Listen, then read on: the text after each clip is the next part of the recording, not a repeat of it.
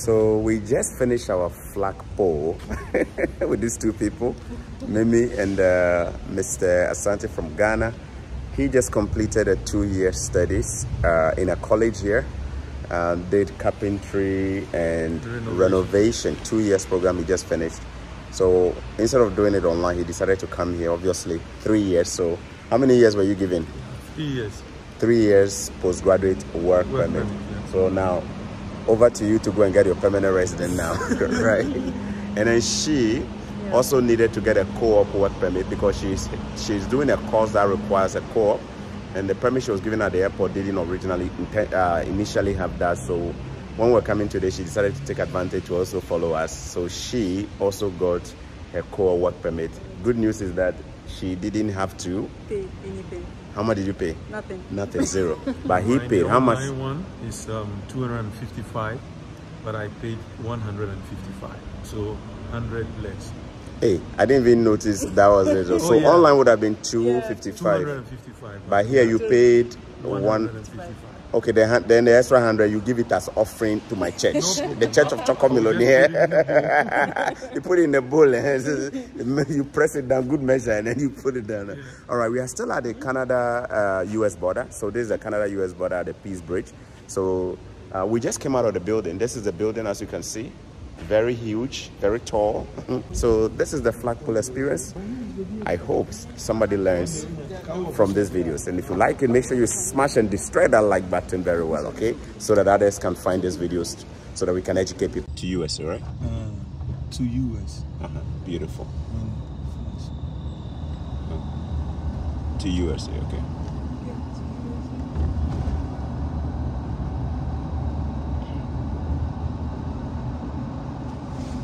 Then we turn around here.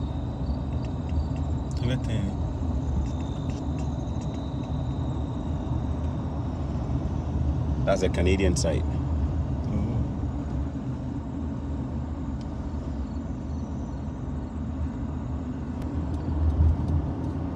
So that's the Canada, see the sign there?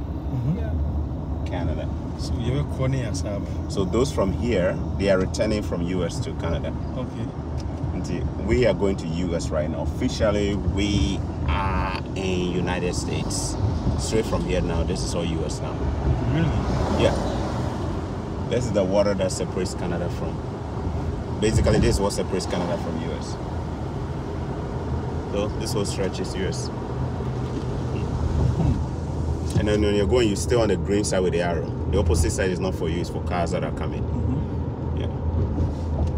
So in case you're wondering, this is the Peace Bridge we are driving on right now. We're driving on the Peace Bridge. Peace Bridge. Okay. And what is under is the water. See the flag of Canada and US right there. So we are entering Buffalo. We are entering Buffalo, New York. So when you get a U-turn, not just like that, the Americans have to process it first. Oh, really? You have to go through American border official checks. Yeah. And we'll be in our car, they'll do everything. Because you two don't have your... You have to go through US immigration checks. You two. You two have to. Auto buses, RVs, trucks. Autos, buses, RVs, and trucks here. We are in Buffalo. Buffalo, New York is the first city from here when you enter New York. Now when you come here, you read the signs. When it's XX in red, it means it's closed. And then the one that is open will be in green. You can see it. And then it will also tell you where the buses, the trucks go. The trucks will be on the right-hand side. And then the buses and stuff. Normally, when they are not too busy, they close most of the distance down. When they are busy, then they open it. And then when you come here, it's one at a time, one vehicle at a time, huh? So that's where they are checking every vehicle. Yeah. So you wait. You see where he is? I will go and then I'll wait. I'll wait here. You see, it says stop, right? The stop sign is there. So you wait here like this. Yeah, in fact, the signage here, look at the signage right here on the left. It says cars, buses, RVs, and trailers stop here, right? The green sign. I expect we are going to get a 3 years for him because he did a 2-year study. And then there is a lady here who also need a co-op permit. So we are here together. Was also done. She's also in the car. So I have 2 individuals here, and I'm here to help all of them. They are both from Ghana as well. So he's gone, I am next. So I get here and you make a stop based on the signage. The signage says you should stop, and then you come. So by the time I've been on your camera, you are on the camera, everything. Good.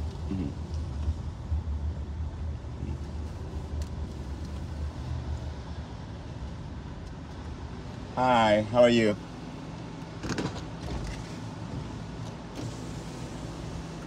Thank you. How many people? 3. Where are you going? We're going back to Canada, here for a flagpole.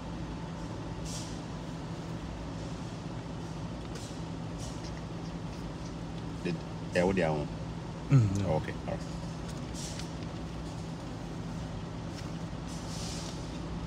To Western Pumana. What's that? Western Pumana. Oh, they are normally the best machine. I'm more machine be our refer. Hey, now come build the name. We may see your passport. My median, they'll give it back to me. Flagpole. Flagpole.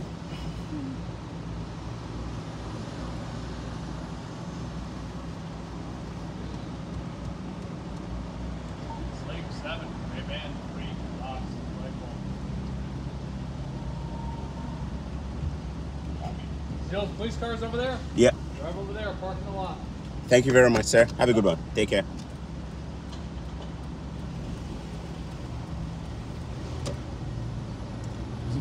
So the police car waiting for us there. That's where we're going. You see, he's right there. He spoke with him and said we are coming. He described us and said 3 people are coming. Good. So officially we're in the United States right now. This is all US. I had mean so this is where you would have passed if you are going to Buffalo right now. See? Yeah. Good.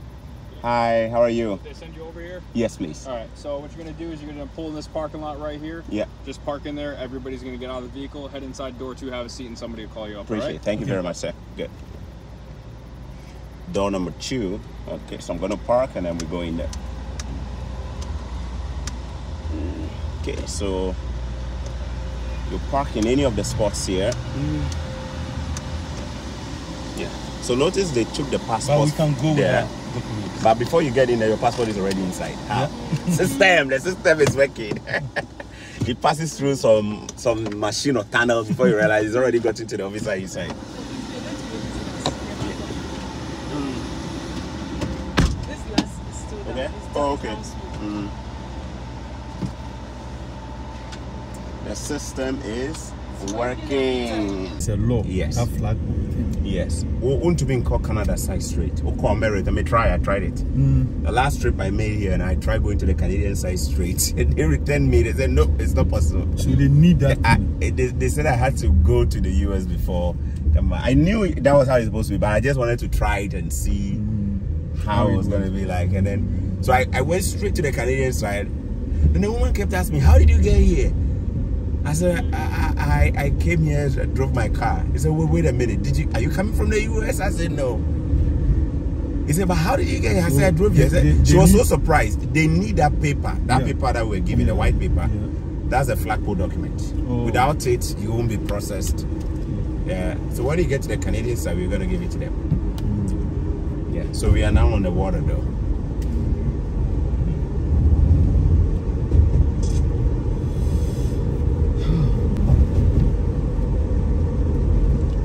We are returning to Canada from the United States. See the flag of Canada and US on the left? Just in the middle. Just in the middle. That's the middle point of the 2 countries. So passport not Yeah, we all have our passports here. All our passports have been given back to us. Alright, so guys, we've completed the first part of the flagpole by going to the United States and we're back.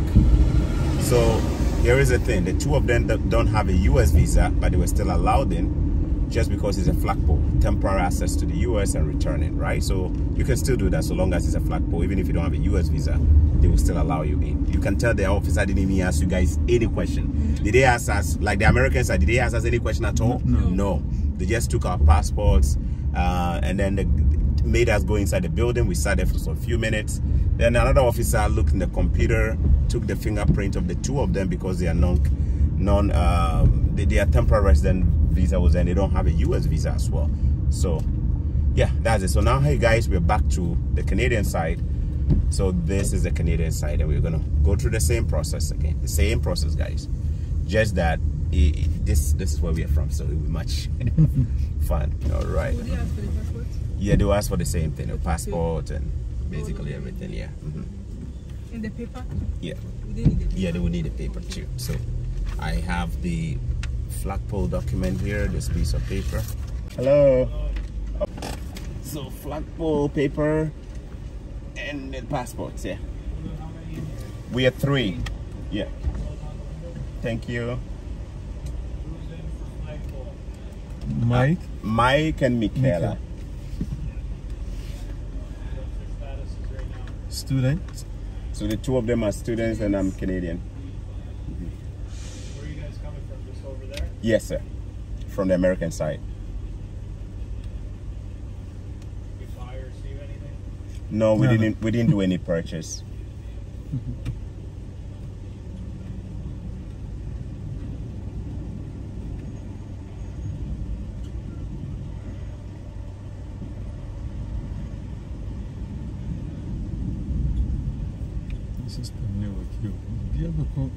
Computers.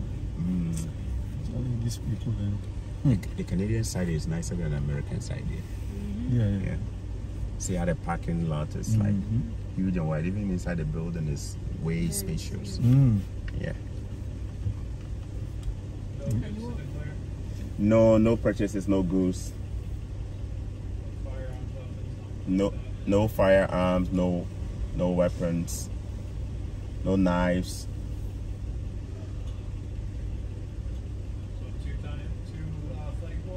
So 2 flagpoles, yeah.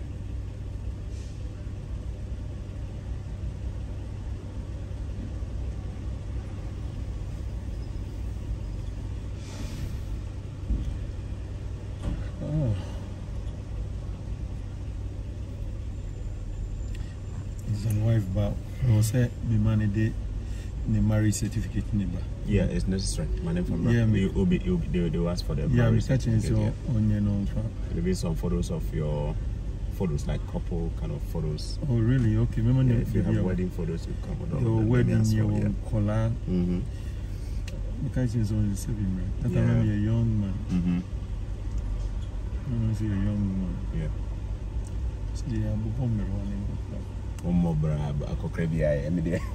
Thank you so much, sir. Yeah, just pull into spot 12 over there and then just head into the big building, okay? Thank you very much, sir. Have a good day. Okay. No, it's something they do. They are taking money. All right, so we just finished with the Canadian side of the border checks. Now we are going into the building to process the work permits. So this is how flagpole looks like. I hope you've learned something from these videos. All right, so now I'm gonna get out and so let me take the phone out.